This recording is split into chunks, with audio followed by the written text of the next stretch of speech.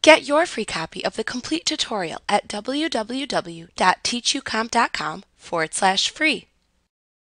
You can customize bulleting or numbering on a per-paragraph basis by first selecting all the paragraphs in a text-containing object that you want to change. Selecting the entire object allows you to change all bullets or numbering for all paragraphs within the object. If you wish to create a character bullet and are using PowerPoint 2016, click at the front of a single line to which you want to apply a custom character bullet, and then select a character bullet font like Webdings or Wingdings from the font drop-down in the Font Button group on the Home tab in the ribbon. After making your selection, click the drop-down button next to either the Bullets or the Numbering buttons that appear in the Paragraph button group on the Home tab in the ribbon, and select the Bullets and Numbering command to open the Bullets and Numbering dialog box. Depending on which button you clicked, you will see either the Bulleted or Numbered tab. You can click either tab to switch between them.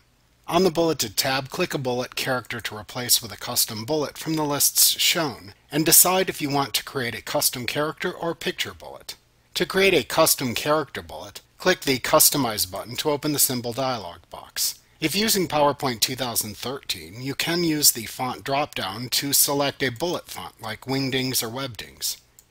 If using PowerPoint 2016, you should have already selected the desired symbol font from the font drop-down in the Font Button group on the Home tab in the ribbon as your first step instead.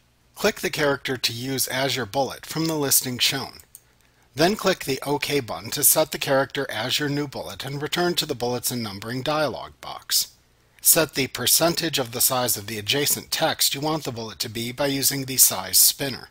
Then use the Color drop-down to set the bullet color.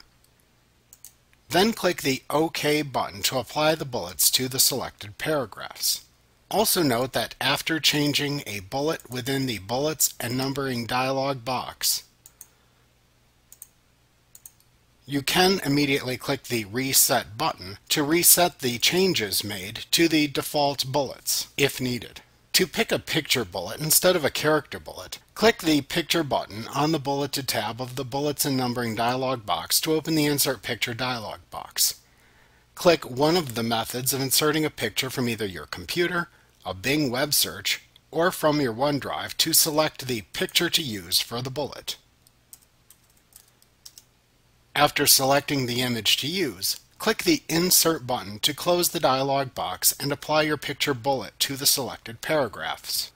You can also click the Numbered tab that appears within the Bullets and Numbering dialog box to customize the numbering applied to selected paragraphs. Start by selecting the numbering or sequential lettering style to customize from the listing shown. Set the percentage of the size of the adjacent text you want the numbering to be by using the size spinner.